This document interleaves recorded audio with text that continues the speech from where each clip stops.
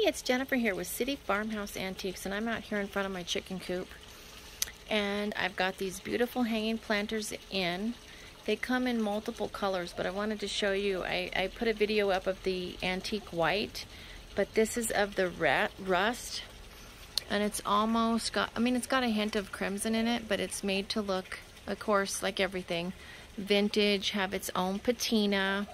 As you can see, there's little bits of teal colors and dark browns and charcoals that come through on this rusty red color.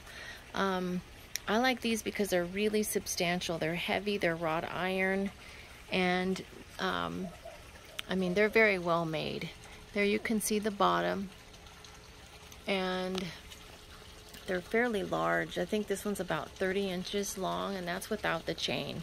So they hold a lot of flowers. You can put like a coconut coir basket liner in there to line it. For my photographs, I just have little pots in here, and then you'll have real good drainage. But you can put, these are big baskets, and they come in two sizes. There's a smaller one and a larger one. Reach out to me if we don't have them up on the website. It's been a little harder to get these in stock, so we're lucky enough to have a couple, a bunch of the red, and I think some teal.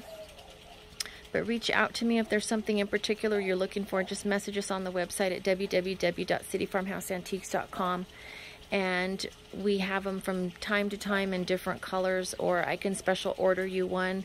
You may have to wait a little bit, but we can get that for you.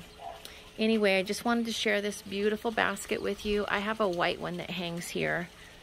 Actually, I have it down here. Here you can see the white. I don't have an insert or anything in it right now. And I'm going to put my petunias here and hang it because it's pretty with my chicken coop. But anyway, be sure and go give us a like on our website at www.cityfarmhouseantiques.com, and give us a like on Facebook and check out our website. Thanks. Have a great rest of the week.